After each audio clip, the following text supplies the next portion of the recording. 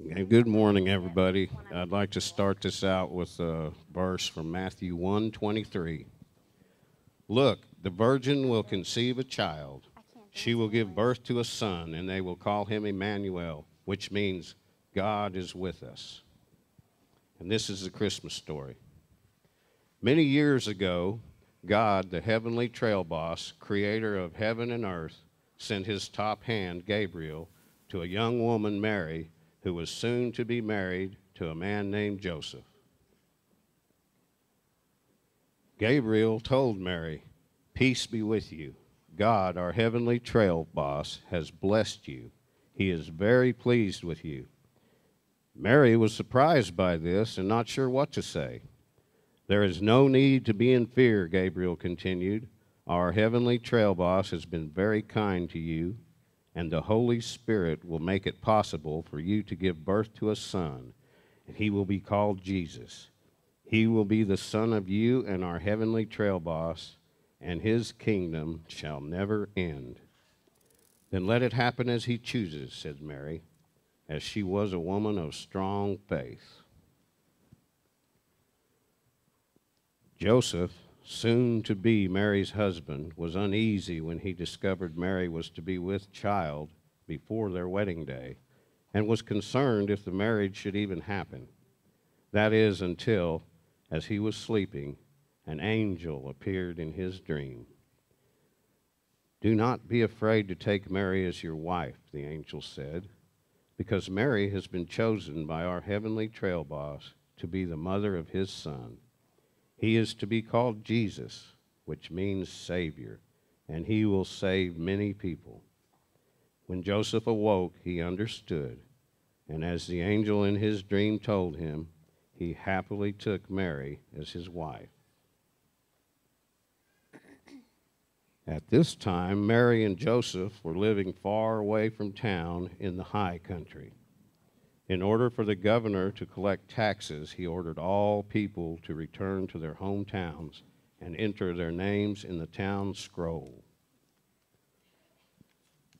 Mary and Joseph had a long journey to the town Joseph's clan came from, and since Mary was close to giving birth to Jesus, the trip would take a long time.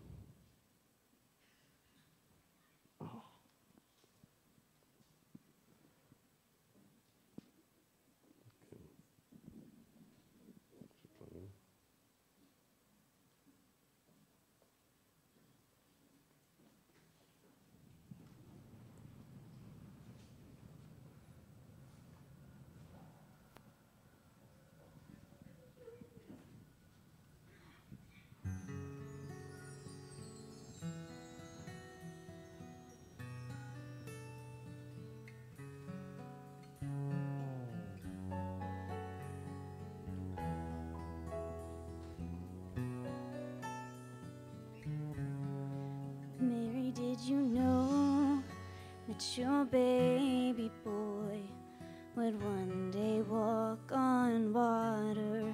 Mary, did you know that your baby boy would save our sons and daughters? Did you know that your baby boy has come to make you new?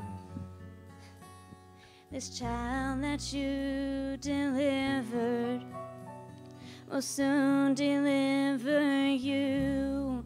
Mary, did you know that your baby boy would give sight to a blind man?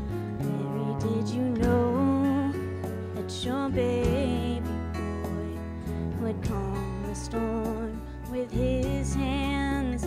Did you know that your baby boy has come to make you new? Yes, baby, you kiss the face of God.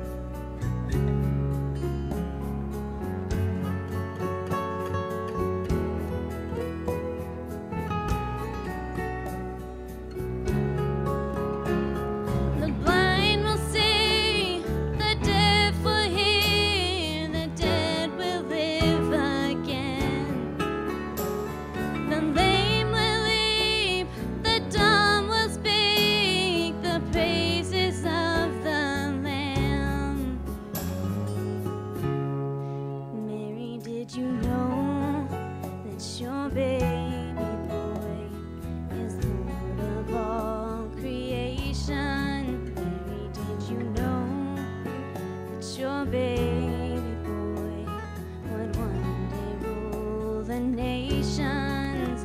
Did you know that your baby boy is heaven's perfect lamb? When you kiss your little baby, you kiss the face of God.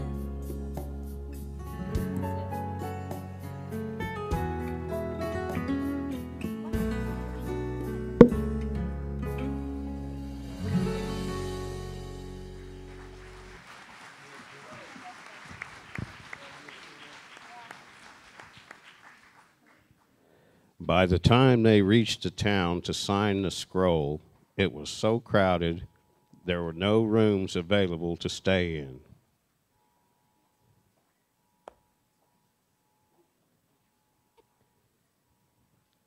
The only cover they could find was a stable, which they shared with the livestock that lived there.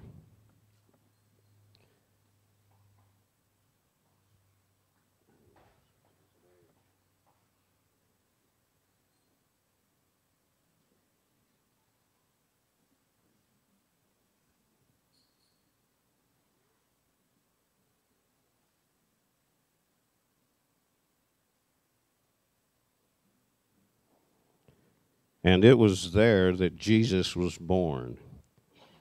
He was wrapped in a blanket and placed in the hay manger.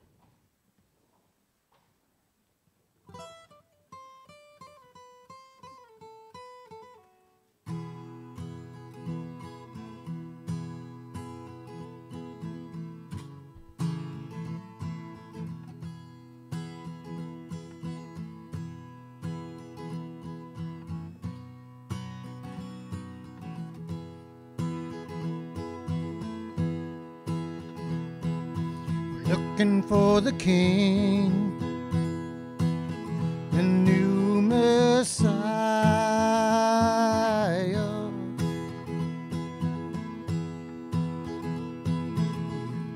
Following the star, shining brighter.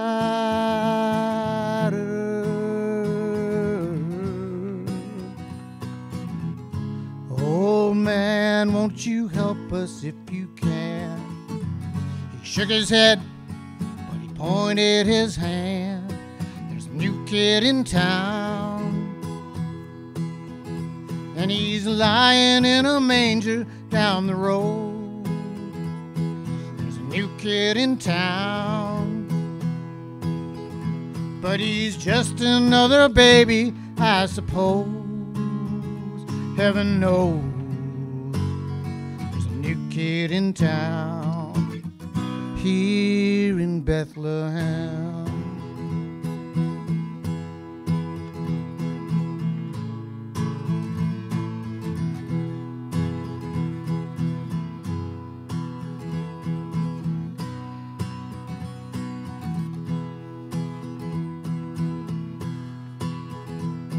I see you've traveled far, bearing treasure.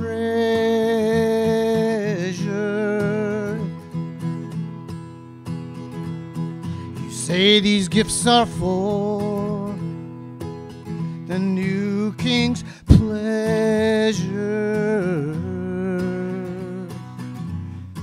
I heard that a king might come, but up till now there hasn't been one. There's a new kid in town, and he's lying in a manger down the road. There's a new kid in town, but he's just another baby, I suppose. Heaven knows there's a new kid in town here in Bethlehem.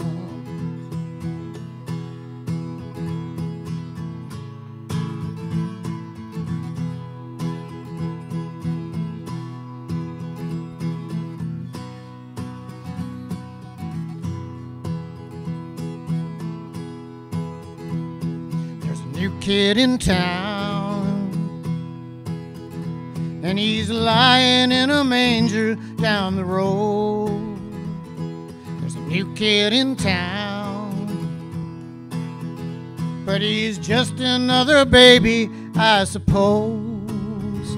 Heaven knows there's a new kid in town here in Bethlehem.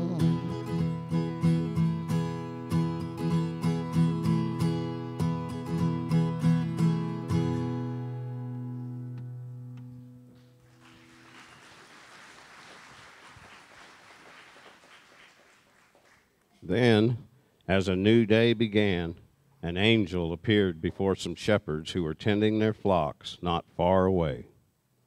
And at first they were frightened, but the angel exclaimed, "Be not afraid, I bring great news. Today our Savior has been born, and you will find him resting in a hay manger."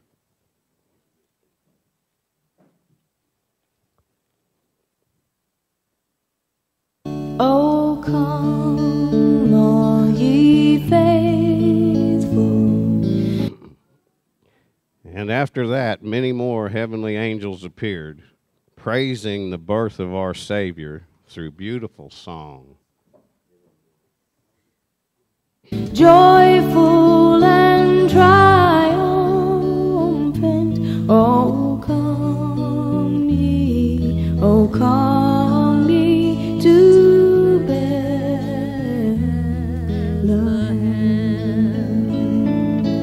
come and behold him, born the King of angels. Oh, come, let us adore him. Oh, come, let us adore him. Oh, come, let us adore him. Christ the Lord. Sing, choir of angels, sing in exaltation. Oh, sing, all ye citizens of heaven above. Glory to God in the highest. Oh, come, let us adore him. Oh, come, let us adore him. Oh, come, let us adore him. Christ the Lord.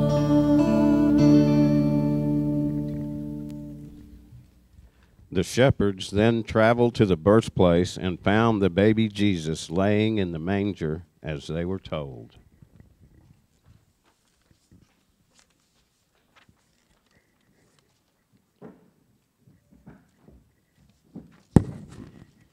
And all who heard the story told to the shepherds by the angel were in awe of the good news. The shepherds then returned to their flocks, praising God for sending his Son to be their Savior.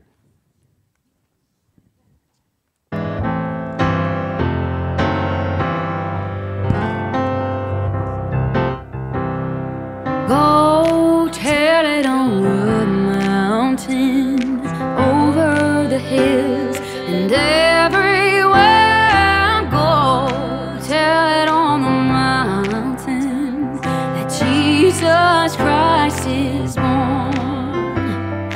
Go tell it on the mountain, over the hills, and everywhere. Go tell it on the mountain that Jesus Christ is born.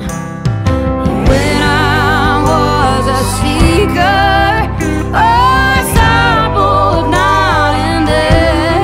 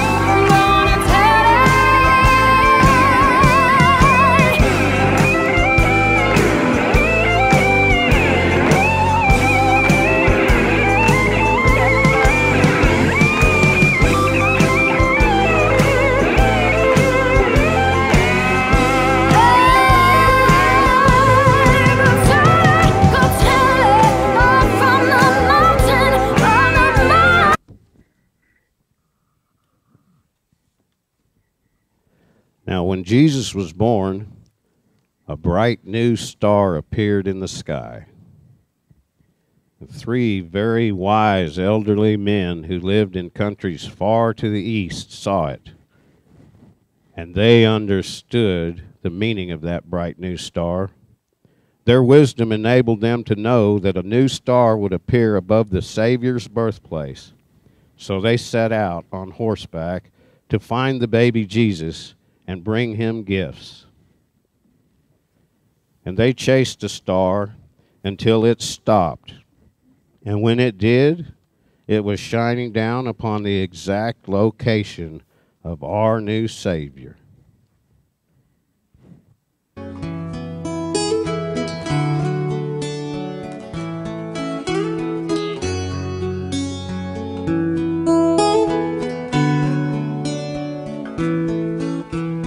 We 3 kings of Orient are, bearing gifts we traverse afar. Field and fountain, moor and mountain, following yonder star. The star, born a king on Bethlehem's plain. Gold I bring to crown him again. King forever, ceasing never over us all to reign. Oh, star of wonder, star of night, star with royal beauty bright, westward leading, still proceeding, guide us to thy perfect light. Frankincense to offer have I, incense owns the deity nigh. Prayer and praising, all men raising, worship him, God most high. Oh, star of wonder, star of night, star with royal beauty bright, westward leading, still proceeding, guide us to thy perfect light. Thy perfect light.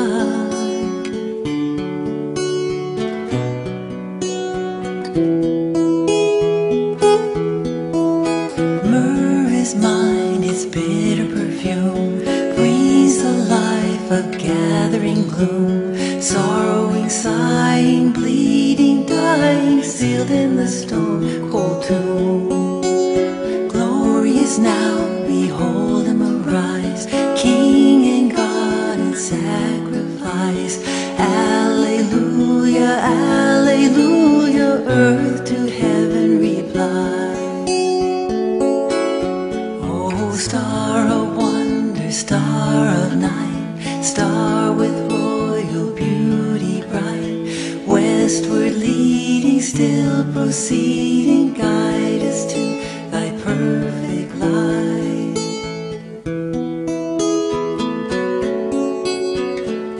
Thy perfect light.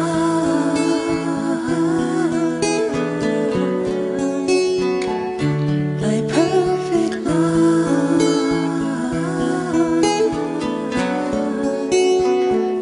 Thy perfect light.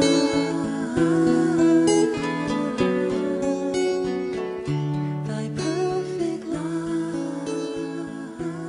And when the 3 wise elders entered the shelter Mary and Joseph were now living in, they found the baby with his mother Mary. They then bent down and began to praise and worship him.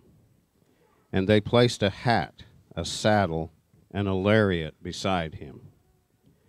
These gifts he will use as he rides throughout the nations, rescuing those from the darkness and pulling them into the light.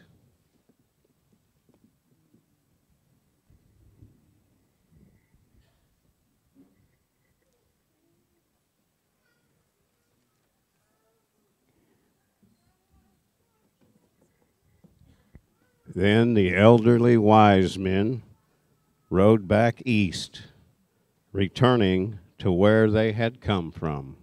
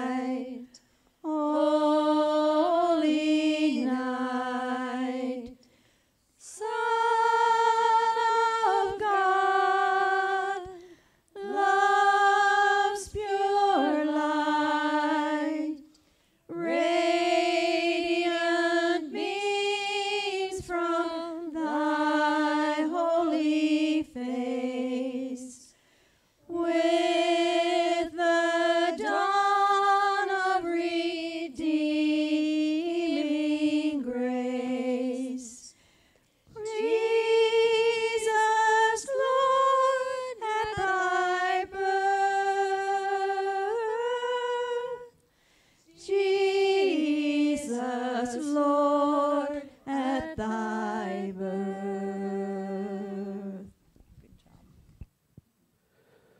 This concludes the Riding the River Cowboy Fellowship version of A Christmas Story.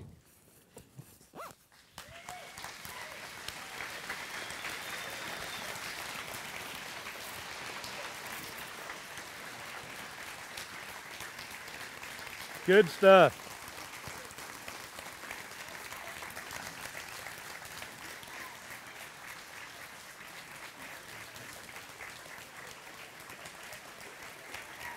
Good job. Good job.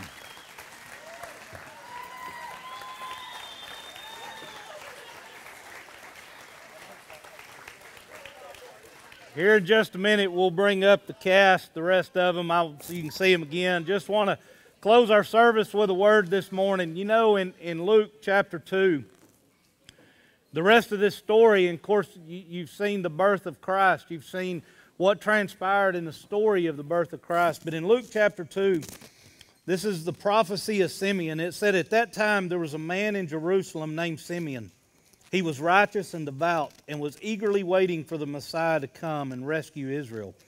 The Holy Spirit was upon him and revealed to him that he would not die until he had seen the Lord's Messiah. That day the Spirit led him to the temple. So when Mary and Joseph came to present the baby Jesus to the Lord as the law required, Simeon was there, and he took the child in his arms and he praised God, saying, Sovereign Lord, now let your servant die in peace, as you have promised. I have seen your salvation, which you have prepared for all people. He is a light to reveal God to the nations, and He is the glory of your people, Israel. Our prayer at Riding the River this morning is that maybe you showed up here not expecting to see a Christmas program, really not expecting to know why you were here. You just knew that something had drawn you here this morning, that God was calling you here. Our prayer is that you have seen the light to the world.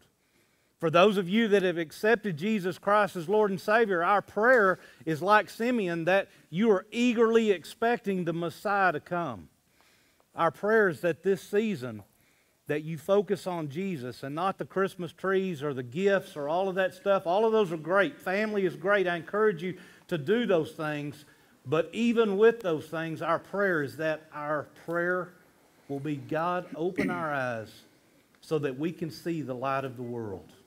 God, open our eyes so that we can see Jesus, and not just see Him, that you truly know Him.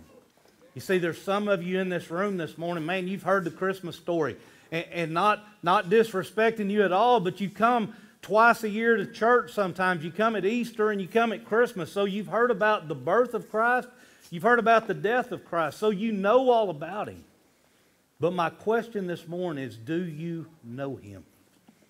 Do you know Him? Because He wants to have a relationship with you. He wants to reveal that He is light.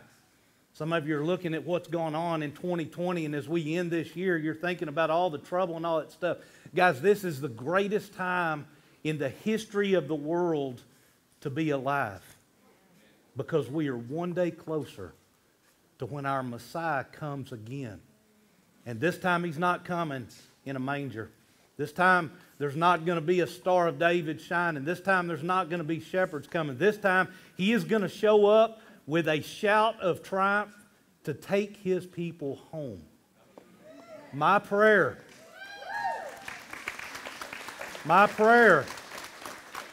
is that you'll go home and read Luke chapter 2 on the prophecy of Simeon, because that prophecy should be our words where we are anxiously waiting on our Messiah. Jeremy's going to come up and close our service with a Christmas prayer, something he has in his Bible. But again, we never meet together, we never worship together without giving you an opportunity to know that there's a God who loves you. And there's a God who forgives all sin. There's a God waiting for you to come boldly before His throne and say, here I am. I accept you as Lord and Savior. Jeremy, come on out. You bet. Well, good morning. You're going to call them up here to introduce everybody right there. Okay. You know, to piggyback off of what Jeff said, the biggest thing 2020 has taught me is that I'm supposed to be praying for the Lord's return. And that's something we're called to do as Christians, but we don't ever really think about that, or I never really thought about that. So, you know, at the first coming of Christ, as it was badly needed at that time, we're in a world today where it's badly needed for him to come back. And he says, I'm coming back soon. So I want to read this to you. This is from the Possibility Thinker's Bible. It says, "O Father, as the burst of an infant's cry penetrated a dark, silent night, so may your love fill my life this morning with the joy of Christmas. For that child, your son, has brought a star of hope and a prism of peace into a world needing a guiding light. Now I come to thank you and join the angels in singing glory to God in the highest. For with the birth of your son, my own life is reborn." Let me read that again. "For with the birth of your son, my own life is reborn, giving me peace, even in the midst of turbulence, giving me hope despite the despair, giving me joy in place of sorrow, and love to overcome all strife and tensions. So now I gratefully receive your gift, your son, the Christmas child." Amen. Amen. All right. Just because I never do anything without getting in trouble, Miss Kim, I might need her husband up here too, but just to feel me. Kim, stand up, please.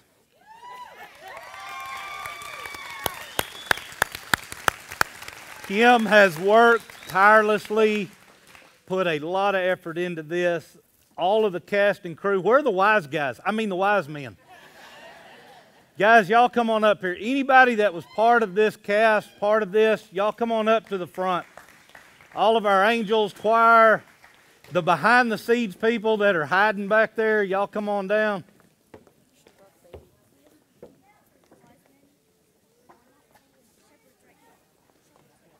I think we lost a horse in the middle of this thing. Did y'all have to eat him on the way here or what? Yeah, he's over there. This is the star right here. Yeah.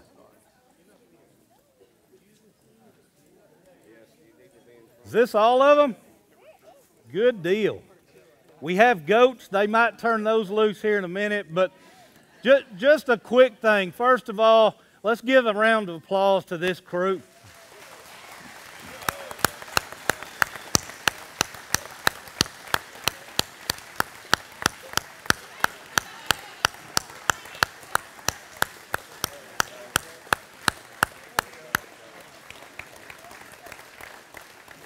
Christmas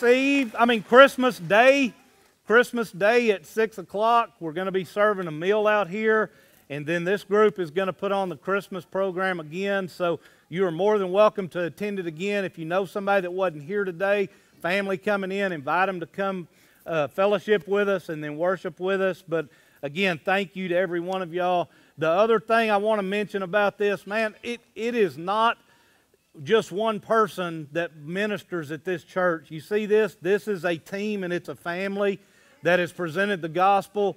Now take this message and go present it to your family.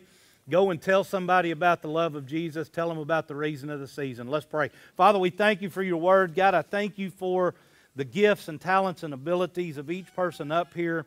God, for the message that was relayed today. Father, I pray that we would not just look for that star, but God, that we would use that star to shine our light, Lord, into all the world. Father, we love you. Lord, we thank you for salvation through your Son, Jesus Christ, and it's in His name we pray.